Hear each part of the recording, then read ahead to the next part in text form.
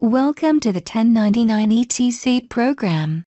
This tutorial covers e-filing the 1099 NEC forms to Connecticut using e-file services.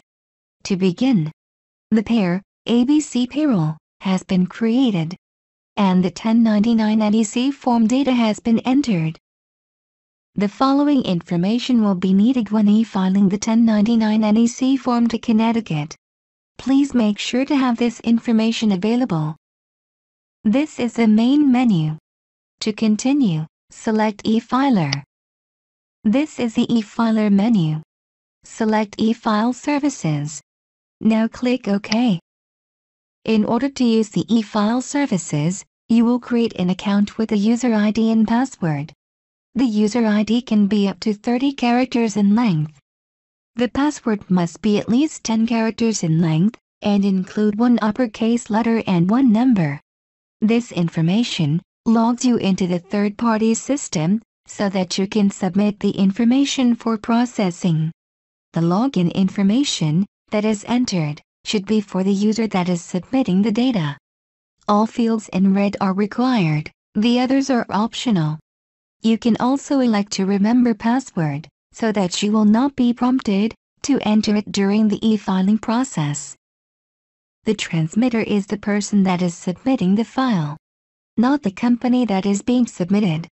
Fill out all of the required fields and click Submit. In a few moments, you will receive a message that the account was created and/or updated successfully. If you receive an error, correct it and resubmit again. Click OK to continue. Once the account is set up, we are ready to e-file. Select Create New Batch. Here are the e-filing options. Select 1099 as a form. Then select NEC as the form type. Next, select the services for this batch. Select e-file to state, and then Connecticut. Click OK. This is the transmitter screen. Filling it out is optional, except for the transmittal type. Select Original File Sent to the IRS and click OK. Next, check the pairs that are to be included in the e-file. Multiple pairs can be selected. For the tutorial, select ABC Payroll. Click OK. This prompt will display for each pair. That is why for multiple pairs it is important to answer the prompt for each one correctly. Make sure to select Skip if there is no data for that pair. Otherwise, the process will abort. Click Process. Alabama requires additional information. Fill out the information on the screen and click Next. At this point, the forms are being checked for any errors or warnings. If there are any errors, they must be corrected or the batch will not be created. In most cases, you can still file with warnings, however, you can go back and correct them as well. If you had other pairs to process, select Process More Pairs. This will take you back to the Select Pair screen where you can select other pairs to include in the file. Be very careful when selecting pairs. If you accidentally select one that is already in the batch, the data will be duplicated. For the tutorial, select All Pairs Processed. Click OK. If there are warnings or errors, please view or print the activity output. The report will list the warnings, errors and the record numbers where the errors occurred. That information is used to correct the records in the W-2 or 1099 forms filer. Click Quit to continue. At this point, the 1099 NEC forms are ready to be submitted to the third-party vendor. The amount of time that it takes will depend on the number of forms and your internet connection. After clicking Start, the forms will be checked for errors. Click Start. If any errors are found, you will get this message. The e-filing process is aborted when errors are found. All errors will need to be corrected. To view the errors, click OK. This is the error screen. The errors will be listed at the bottom. In this example, the pair address is missing the city.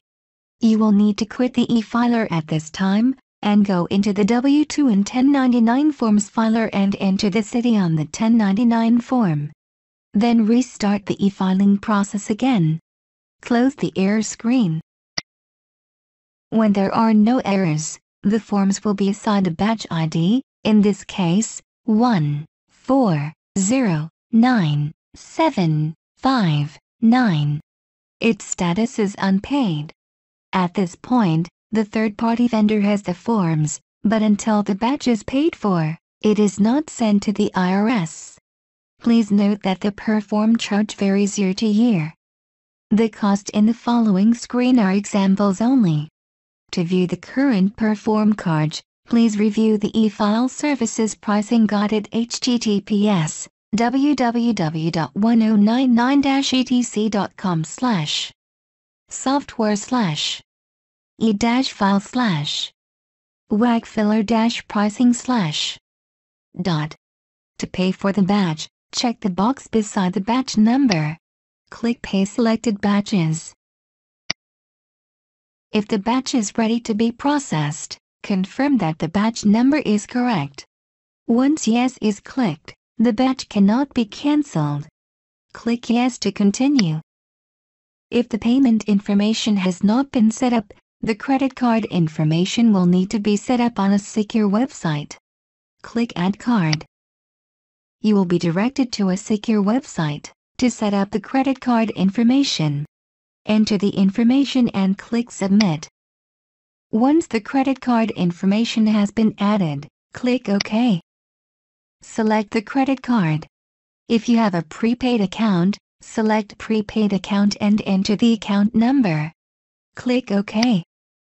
At this point, the third-party vendor has received and accepted the payment information. Click OK. Once the payment is accepted, the status for the batch will become paid and the itemized status will now include invoice paid. The paid status indicates that the third-party vendor is processing the batch to submit to the IRS.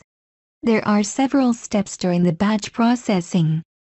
The number of steps depends on the e-file service selected. Batch processing could be completed in a day, or may take several weeks to complete. In order to update the status of the batch, click on the batch ID. For e-filing or the IRS, after invoice paid, the next status is filing queued, and then filing complete. Filing complete indicates that the IRS has the batch but the batch has not been processed yet. Filing accepted means that the IRS has processed the batch, and they have accepted them. That batch processing is complete.